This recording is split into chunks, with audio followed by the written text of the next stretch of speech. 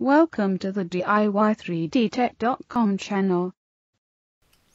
Welcome to this edition of DIY3DTech.com.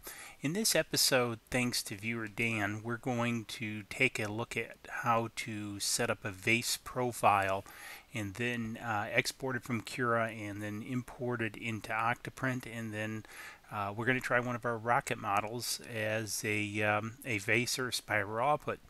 Because viewer Dan pointed out to me that you can go into Open Expert Settings and then under Black Magic select Spiralize Outer Contour, and as you can see here, in short, it just forms a solid bottom and then does a steady Z rise to create the outer shell, so leaving the object hollow.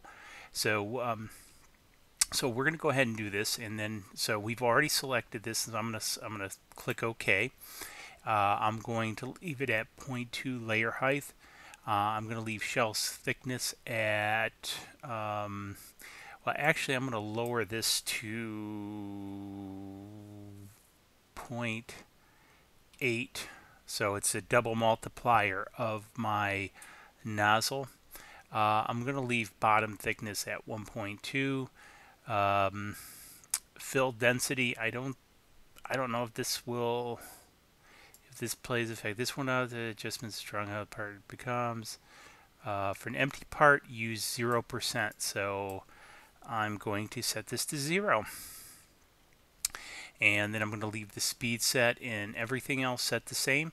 And then what I'm going to do is save profile. And if you remember back in the OctoPrint examples, we created some ini files, and so I'm going to create an ini file. So I'm going to change this to indicate layer height 2, so temperature of 205, no supports, and then I'm going to also call this Vase, so at the end, so I know it's my Vase profile, and then I'm going to click Save. Now I'm already in OctoPrint over here, so I'm going to go to Settings, and then I'm going to go to Cura Engine, and then what I'm going to do is import profile, and I'm going to browse for that profile that I just created, and here it is, and I'm going to open that profile, and I'm going to confirm, and that profile is now entered in. So what I'm going to do is I'm going to click Save now, and then what we'll do is we will then load, let's see, Fab Rocket. Okay, so now that we have the profile loaded, what we're going to do is we're going to print the rocket, and so we're going to slice it again. So we're going to select to slice it, so obviously Cura Engine, since that's the only one we have installed. We're going to select the Vase option, Fabricator Mini Printer Profile, and then we're going to say Start Printing After Slice. So we're going to go ahead and we're going to kick off the slicing. That should happen rather quick, so as it just barrels through it, so it's a very small file. And then what we'll do is you can see here that the printer is now coming up to temperature, and we have time-lapse set on Z change, so this ought to be interesting. And the background, you can hear the fan start up, and so pretty soon this should run. So what I'm going to do is we'll cut to the time lapse, we'll take a look at it print, and then we'll see how it does using this new Vase profile. Now for a time-lapse video. Ready, set, let's go.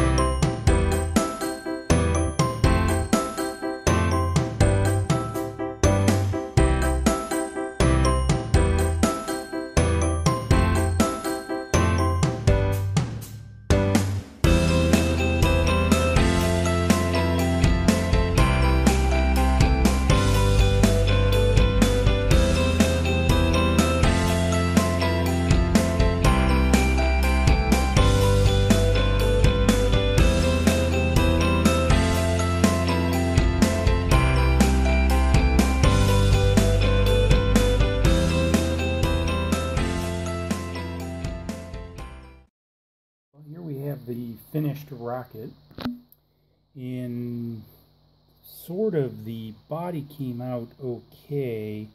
However, it didn't print the fins, and I believe that's because the model is probably a little bit too small for it to print the fins as shells. Now, according to the Thingiverse description, that this is supposed to be printed as a vase, but I did scale it way down, so I think that's what the problem was, because you can see it printed the cones.